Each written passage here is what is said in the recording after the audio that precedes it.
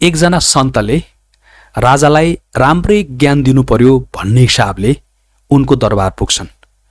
उनको दरबार पुगिसकेपछि उनले के भन्छन् भने मलाई तपाईले के दिनुहुन्छ?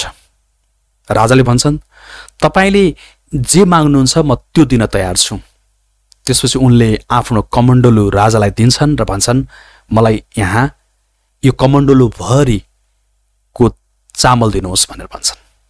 भनिसकेपछि कमण्डलु हेर्छन्। कमण्डलु हेर्दा त कमण्डलुमा फोहोर रहेछ।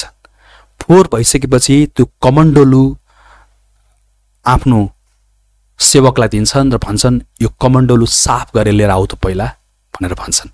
साफ गरेर लिएर आइसकेपछि त्यो कमण्डलुमा बल्ल उनले चाहिँ चामल हालिदिन्छन्। हालेर जब राजाले ती सन्तलाई त्यो चामलले भरिएको कमण्डलु दिन्छन् त्यसपछि उनले भन्छन् महाराज तपाईलाई जब मैले यो कमण्डलु दिएँ नि, कमण्डलु दिँदै गर्दाखेरि यो कमण्डलु तपाईले फोहोर देख्नुभयो र तपाईले यसलाई सफा गराउनु भयो।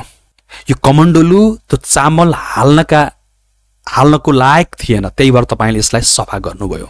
हो, अहिलेका राजनीतिज्ञहरू जसले राज्यको बागडोर सम्हालिराख्नु भएको छ उहाँहरू पनि अहिले कमण्डलु भन्नुभएको छ। उहाँहरूको मन प्रदूषित छ।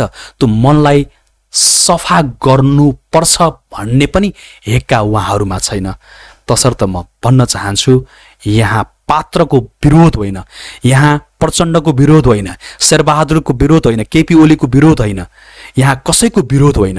अब विरोध त पात्रको भन्दा पनि पात्रताको हो। उहाँहरू त्यो लायकको हुनुहुन्छ कि हुनुहुन्न भन्ने कुराको हो।